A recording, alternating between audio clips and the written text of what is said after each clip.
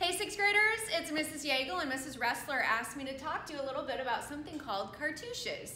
And you might be thinking, Mrs. Yeagle, either I already know what that is or I have no idea what you're talking about. But don't worry, I'm going to share it with you. So the first thing is that we need to think about the written language of the Egyptians. And I know you know that they're called hieroglyphics. They were invented in about 3250 BC, so it's been around for a really long time. And the fascinating thing about hieroglyphics is that they are symbols that represent lots of different things. So they both represent letters and objects. So this is different than Chinese language, where all of the little characters represent just objects. So in ancient Egypt, it was a mix of both of them. So here are some examples of hieroglyphics. Over here you can see how these are representing letters, and these are the symbols that go with it. This column here is showing you what this picture actually is, because obviously sometimes in old art it's hard to figure out what is what. This right here is what's called the Rosetta Stone, and this is a pretty cool tidbit because this is how we understood what Egyptian hieroglyphics were in the first place. French discoverers found this, and it's actually the exact same message written in 3 different languages. And so there's hieroglyphics, there's Demotic Greek, and then there's Ancient Greek. And so they were able to convert the Ancient Greek into this language and then into the hieroglyphics and realize what it said in both of them. It was basically just a decree, like a law.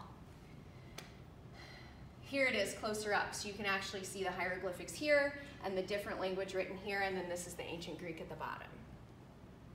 So now you're going to have to use your detective skills, just like any good paleontologist would. And I want you to think about the written language, and what do you think these might be?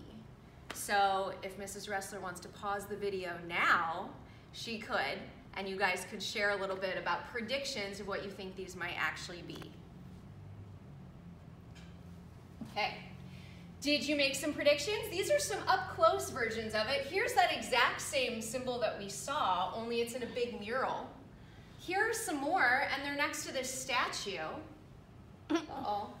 And here, this one is like up close with art. And if you could see, around the ring here are more hieroglyphs.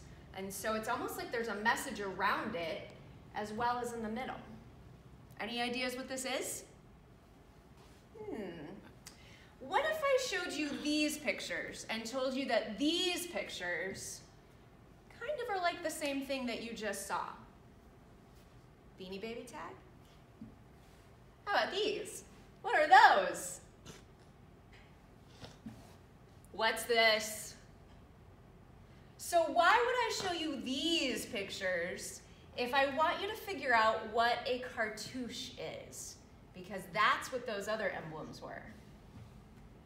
It's because a cartouche is an ancient Egyptian name tag.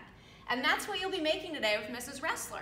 So the first thing that you will do is actually put your name here, and then Egyptians often wrote messages around the edges of the cartouche. This was how they preserved their namesake when they died. So I know that they were buried and mummified and they had all the things they needed with them in the afterlife.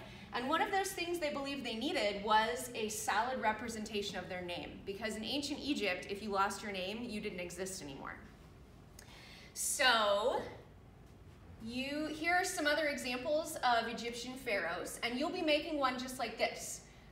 With your name, they're written from top to bottom and from left to right. So if you have a super long name, you'll have to put like your first name and then your middle name and your last name. And then around the edges in the rope, often they wrote good wishes or positive vibes for the afterlife. So good luck, and I cannot wait to see your cartouches when they're done. See you later.